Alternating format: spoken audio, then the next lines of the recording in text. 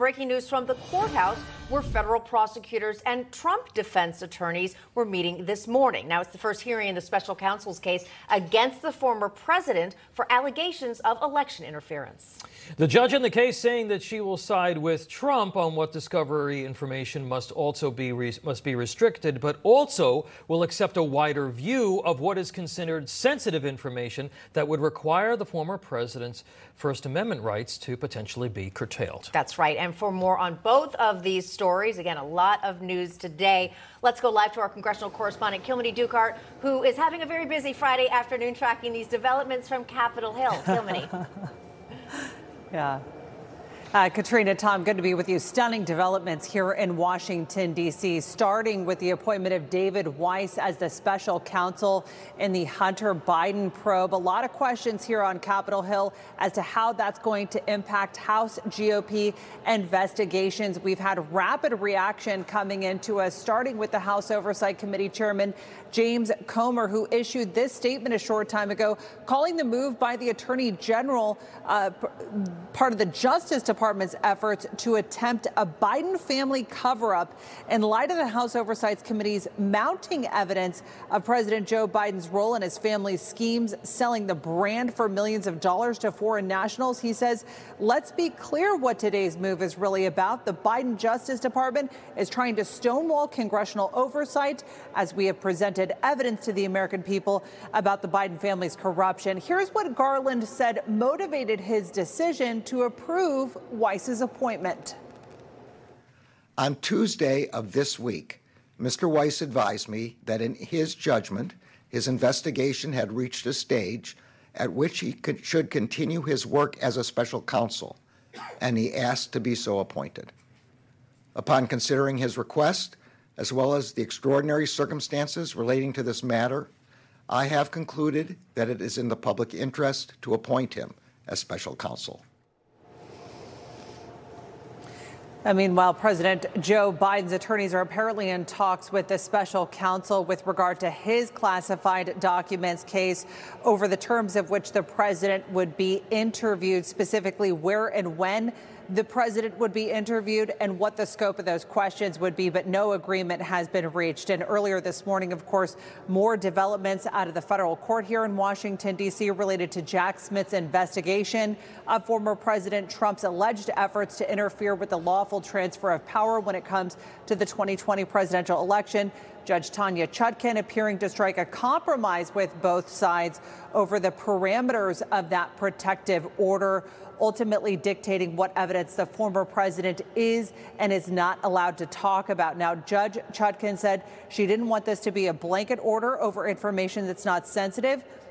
She added that the former president has a right to free speech, but it is not absolute, and the existence of a political campaign is not a factor in her decision. Of course, the U.S. government argued that this was necessary to prevent witness intimidation. Judge Chutkan said that that's already covered in the conditions of his release, and certainly violating that, he would be held in contempt of court. But she finalized that hearing by saying that any inflammatory comments by either side that would influence the jury or intimidate the jury would certainly be grounds for some sort of order there for violations. All right. Yeah, go ahead, Tom. No. Kilmeny, how are the sides viewing this? Is it sort of a split decision, or did the Trump folks feel like the Trump legal team, do they feel like that they got a bit of a win here? Tom, that's a great question. It was a little bit of a roller coaster because you had Judge Tanya Chutkan, who's known for being very harsh with these January 6th cases, particularly with the sentencing, going back and forth between the sides. She felt that the U.S. government's position on what evidence it wanted to include was overly broad. So you can chalk it up to some wins and losses on both sides. But ultimately, again, when it comes to the fine print, she's going to hammer out this protective order and include stipulations that the former U.S. president can view sensitive materials with his attorneys, but if his attorneys are not present, he cannot have electronics there. Anything he writes down as part of his note-taking on that is also going to be reviewed by his attorneys to make sure that that does not compromise any identities of those witnesses. So there's a lot in the fine print. Yeah, and Kilmeny, also Judge Chutkan said that she would even push to move the trial forward more quickly if anything was posted or shared by the former president that could potentially tamper with the jury pool. So do we have any more insight on that recommended January 2nd trial date that Jack Smith recommended and suggested yesterday?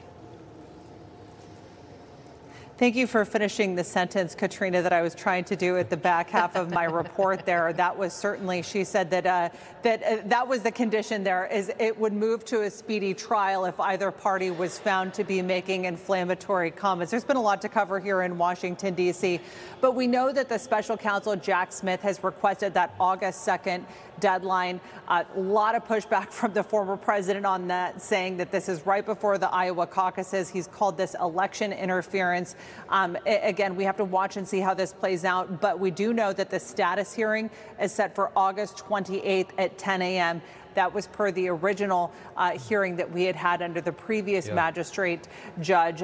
So we'll have to see again what date they come to on that conclusion. But the judge, for the large part, Judge Chutkan, has been primarily going with the timeline of the U.S. government. Well, we're certainly in uncharted territory, and there's much more to come. Thank you so much for that in-depth report, Kilmeny. Joining us now to discuss all of this is distinguished professor at Touro University, Thane Rosenbaum, and prosecutor Wendy Patrick. I want to go to you, Wendy, first, if we could. Talk to us about the powers of the special counsel. What makes the naming of a special counsel different than just a regular federal prosecutor? Well, remember, special counsels have, and I hate to use the word powers, but I guess I will just to sort of distinguish it. They have expanded powers to do different types of investigation. And not only that, they also have power to investigate any other matters that arise or might arise from the investigation. So it's a much broader scope. So it is true that, Mr. Weiss was already looking into the Hunter Biden case and knows a lot about it. But the fact that Merrick Garland phrased it the way he did, he probably meant to say it's in the interest of justice. But what he ended up saying is it's in the public interest. Maybe you could argue there's a lot of overlap there. But it seems like we were so sure that this plea deal was going to be wrapped up, tied with a bow, and be done with. Now it is not only completely unraveled, but now you've got a special counsel that is going to be able to broaden the scope of the investigation if that's where the facts lead. So it's a significant development. Thane, of course, former President Trump wasting no time in putting out a statement.